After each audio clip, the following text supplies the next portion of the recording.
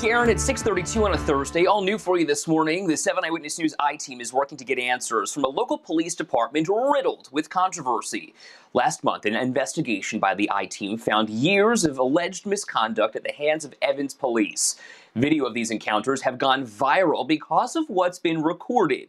The town sued many times by taxpayers who say they were victims of that police misconduct. Those lawsuits resulted in monetary settlements, but for how much and who's on the hook here? As our I-Team Chief Investigator Charlie Specht explains, town officials are not being fully transparent when it comes to disclosing those settlements to the public.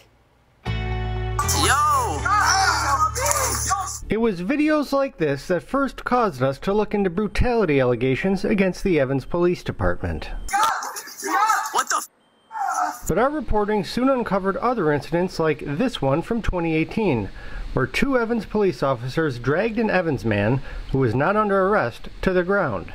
This incident and at least 3 others resulted in lawsuits and thousands of dollars worth of settlements paid for by taxpayers. But town officials are now stonewalling when it comes to disclosing the full amount of these settlements to the public. We have to know how much we're on the hook for every time a policeman beats somebody up or arrests them under false pretenses. Evans taxpayer Bob Catalano was eagerly awaiting the results of our August 7th FOIL request, which sought any and all records listing or describing monetary settlements or judgments paid by the town of Evans since 2000 relating to the Evans Police Department. The I-Team listed 4 specific cases and the years of the settlements. On September 11th, Deputy Town Clerk Lynn Wolf responded with a 2018 invoice from the Tokyo Marine Insurance Company, informing the town that the above referenced policy has a $25,000 deductible applicable to the coverage under this claim.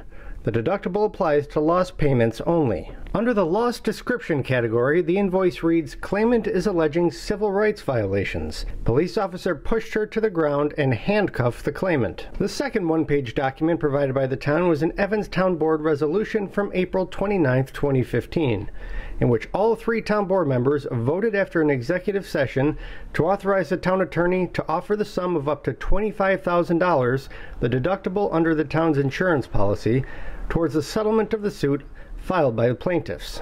That suit, filed in 2015 in federal court in Buffalo, contained allegations of harassment by a town police officer whose family member was involved in a bankruptcy dispute with the plaintiff. But they gave no information on at least 2 other payouts we listed, including the one from this video. Taxpayers like Catalano and others interviewed by the I-Team say the town should disclose not only the insurance deductible, but the full settlement amounts. I think all these things should be on the table. I think they should all be known.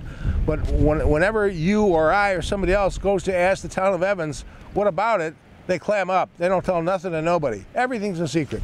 Town Supervisor Mary Hostler did not respond to the I-Team's multiple requests for interviews to clear up the discrepancies. A $25,000 deductible on one case, then $25,000 on the next case. How many more cases were there that they didn't tell you about? All right, now this issue is one Charlie's going to continue to look into. He's joining us live this morning via Zoom. Charlie, I think a lot of people are wondering what town officials are actually saying about these settlements. Katie, they're not really saying anything right now for both of these stories. The town supervisor did not respond to our request for interviews, not even to say no comment, just completely ignored our request. But this is something that is important to taxpayers. Keep in mind, the town of Evans just a few years ago had to take a $1 million loan from Erie County just to make its payroll. As recently as this past summer, it did not have enough money even to do something as basic as dredge out the Sturgeon Point Marina here. So this is money that the town could really use right now, and we will continue to keep our eye on it. Yeah, absolutely. We're going to continue asking those questions and trying to get that town supervisor to respond. Charlie, we appreciate you looking into this for taxpayers this morning. Thanks for joining us.